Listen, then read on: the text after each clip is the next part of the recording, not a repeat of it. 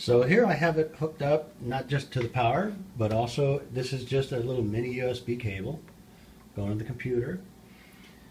And I hope this comes out okay. If you look at the computer screen, go down here, go up to, this is XP. Your mileage may vary, but shows up. Here is the Kingston 2 gig drive. If I open that up, it's just a series of folders. And if you look in a folder, it's a bunch of JPEG files that are all the pictures. The reason I put a bunch of folders, well, one was convenience. The other is that I found some kind of limit. I forget what it was now, but it was after about 256 pictures or so in a folder, it would neglect the rest. So just for numbers issues, I have like folder 1, folder 2, scan 1, scan 2, all that other stuff. And then I got to the place where, you know, here's one. It's just that right out of my documents. It's just like Christmas of 2010, you know. And instead of doing all the worry and crop in and everything else, I organize them in my photos by events and things like that. And then I have one big file that's like the photo frame, and all the ones I want on there, I just throw them on there.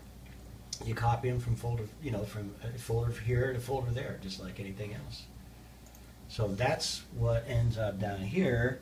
It goes into this mode when you have the USB cable. If you unplug that, it goes back into the, let's just pick a random order and start displaying photos.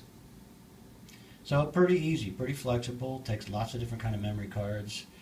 As you can see, it's also doing the height or width expansion of the JPEG to make it full screen.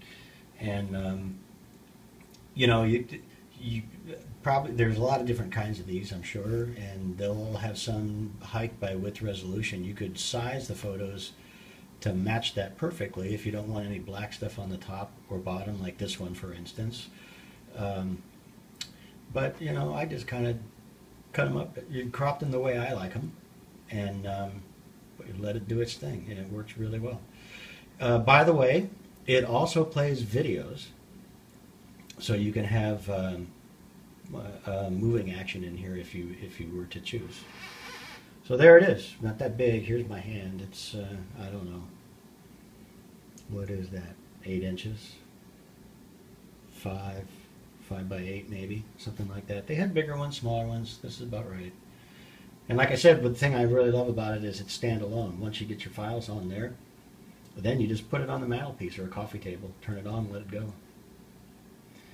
Let's see, I'll try to show you the scanning procedure I use.